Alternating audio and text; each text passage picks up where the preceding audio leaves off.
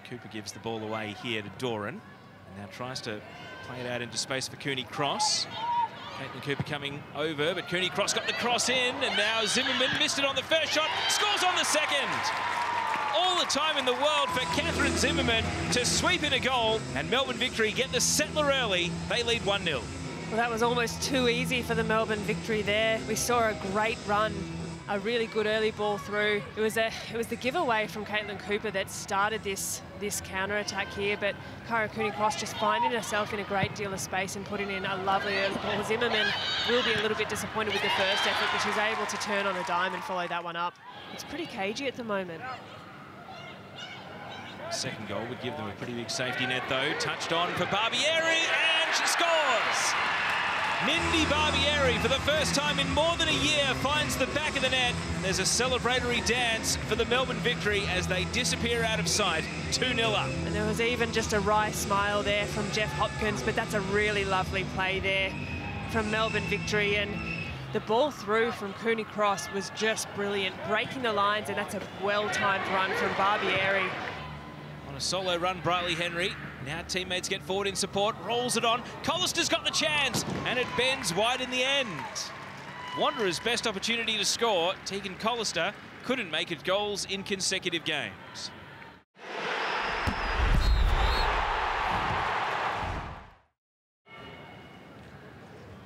And now she won't be involved again here. Cooney crosses, she charges on to a bouncing ball. It's one-on-one against the keeper. An open net to aim for, and Kyra's got her first goal of the season.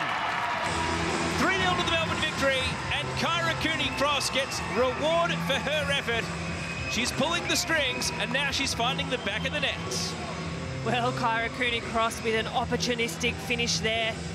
She's made the most of a giveaway again from Western Sydney Wanderers and a quick turnaround. You can see here just Western Sydney defensively unable to clear, and then she's swooped in. Could be more pain on the way. What a ball by Barbieri to Zimmerman, and the challenge from behind by Chevet is able to stop Zimmerman's progress and save the situation.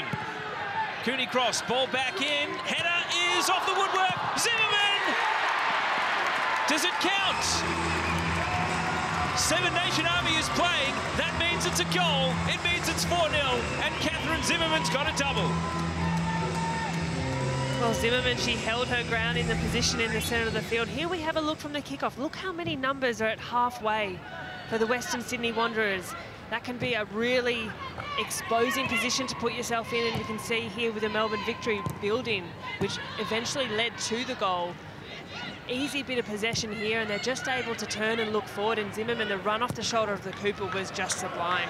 Steinmetz's takeaway, now Nevin following up, swinging in across, it's a cross shot, it's a first A-League women's goal, and a perfect birthday present for Courtney Nevin. 5-0 to victory, and Courtney Nevin comes back to haunt her former club with a cross shot